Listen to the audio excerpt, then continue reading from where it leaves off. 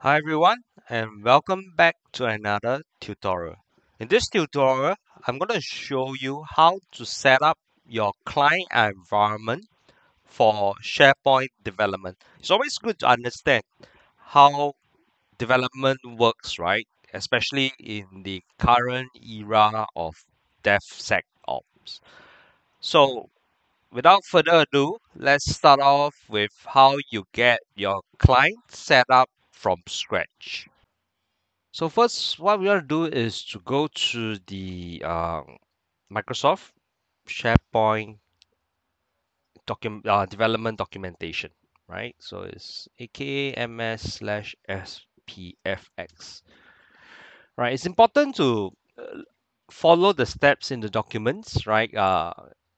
As the versions of the development tools, the applications, plugins, and the rest of the versions of the tools keeps changing. So it's always good to look through the documentation to see what you need to take note of, right? So first, let's go to getting started, right?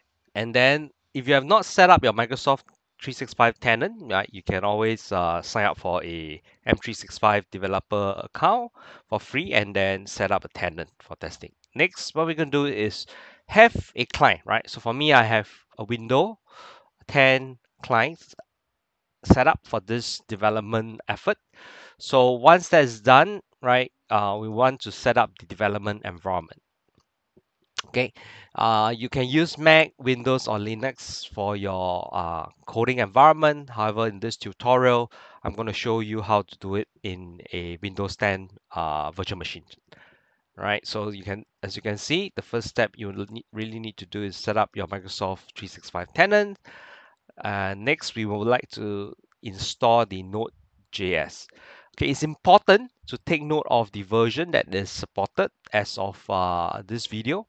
Although in the documentation version is 1.10, you will notice that as of the video that I've done in December or January 2021, the version has changed, right? In this video, I believe the LTS version of Node.js is version 10. As you can see in the documentation, it is version 14. So it's important to take note, of all these things as things changes, right? You want to select the long-term support the LTS release so that it is stays relevant and supported for a longer period of time. Okay. So what you want to do is to go to Node.js.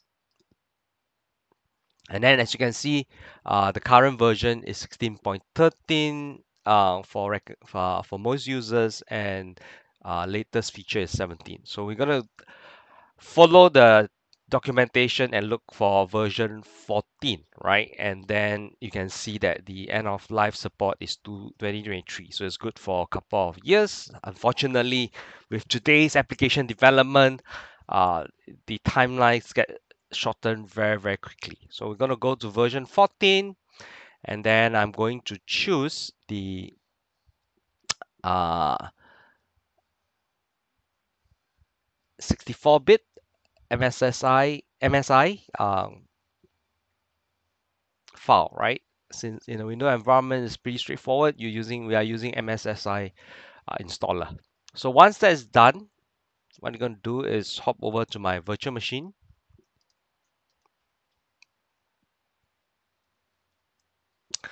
Okay, as you can see, this is a fresh install so that we can start fresh. Okay, I'm going to do that. Download in this machine here. Let's open up our H.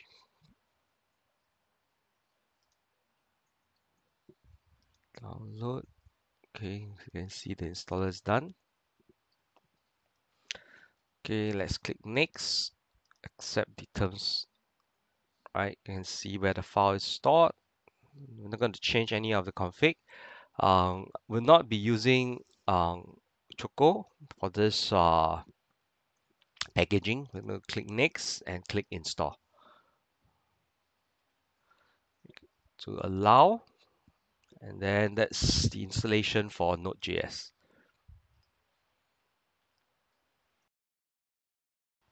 Okay, we're finished. Okay, and then what we want to do is to use a console, right? You can use command prompt, you can use a PowerShell, right? So we're gonna use PowerShell for this tutorial. I usually like to run as administrator to make it easier. And then, okay, so what we'll do is we'll follow the documentation as close as possible and fix anything along the way. So what we want to see is the Node.js version. Okay, we can do a node -v. Okay, we can see that we have installed the version 14.18.2. Okay, so you can see that, you know, they support anything greater than version 14.15.0, and as of this tutorial, the SharePoint version is 1.13.1. Okay, next, we're gonna install a code editor. Uh, since we're on the Windows platform, we can use the Visual Studio code editor, right? Why prompting for Mac? Okay, we need getting for the Windows. If you're a Mac user, you can use Atom, you can use any of the code editor that you are comfortable with. So let's save the file. And do take note, we are building this for SharePoint Online, right? So if you are doing SharePoint on-prem development and deployment, you need to see the on-prem section. Okay, so let's see, once it's downloaded, is it downloading? Doesn't seem to be downloading. Okay, let's go back again to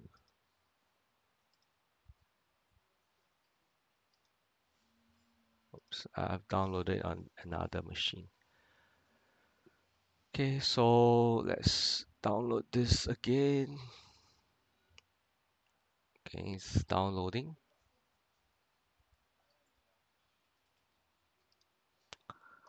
Okay,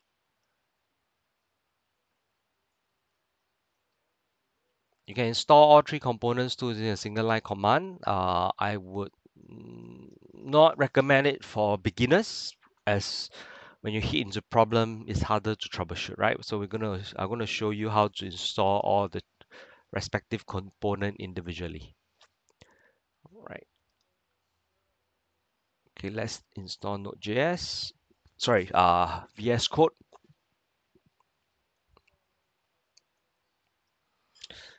Visual Studio Code. Accept the term. Okay, we keep the default, right? We want to allow, smart opening and then create icon. Okay, let's do install. Finish. And you can see that the code editor is Visual Studio Code Editor is installed. Okay, so next, let's install the respective component. So Gulp is a JavaScript-based task runner, so this is needed. Right, so what we're going to do is to do npm install. So we can just copy and paste.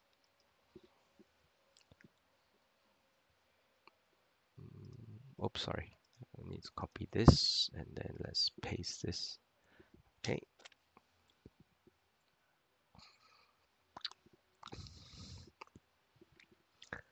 You see a lot of warnings and vulnerabilities are concerned here, right? So as for this tutorial, we're not going to fix all this, as it takes a lot of time, right, to fix those.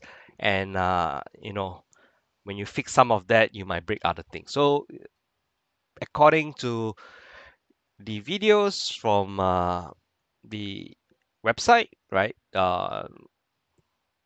for dev environment, it's not such a big concern, right? If you are doing in production, then it's a whole different story altogether. So do take note of that. I'll fast forward this and we'll go to the next section shortly.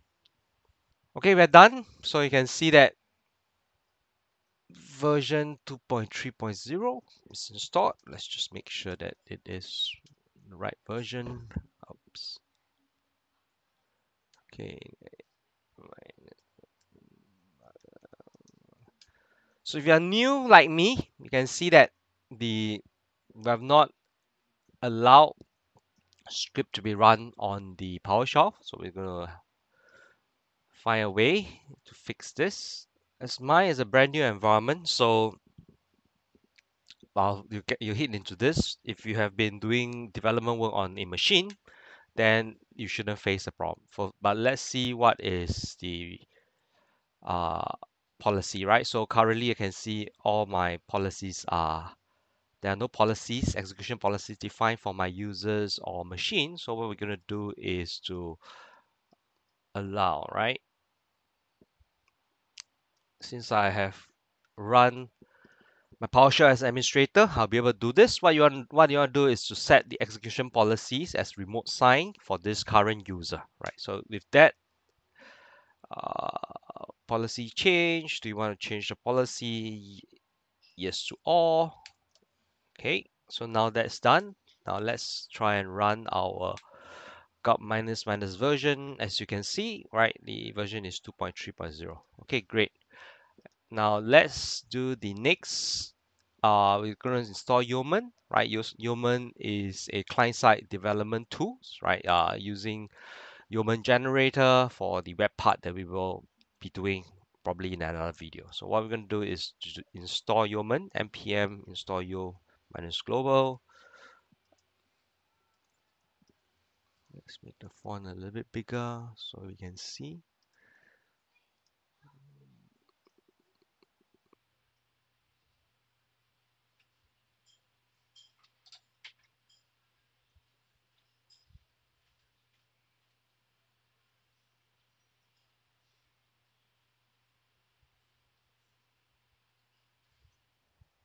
Okay, it looks like we are done.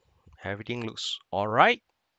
Okay, next we're gonna do the install the Yeoman Sharepoint generator, right?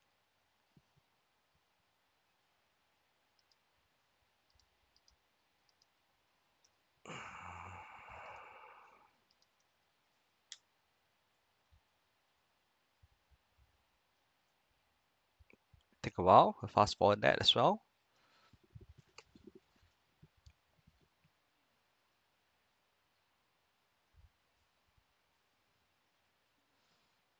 For those that are looking at development work for a longer time, you can always check out more on the project itself and understand more.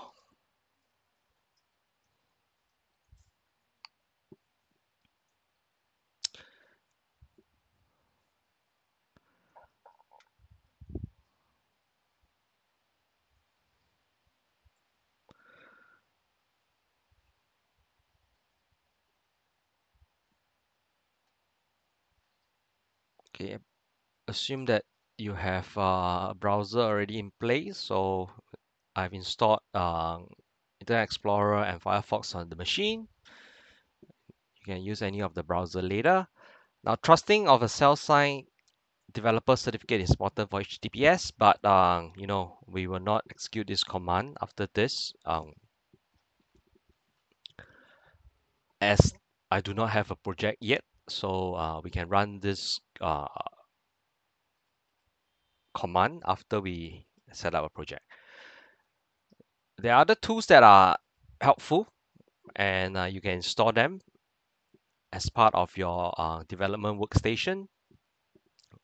So we've pretty much done the SPFX setup for the client side, and for the next video, we'll look into building the client side web part, right? So that you can build and upload to your SharePoint Online after that.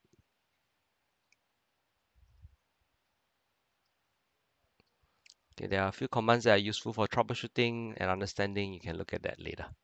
So that's pretty much all for this short tutorial. We'll look at the web part in the next video after we install the generator.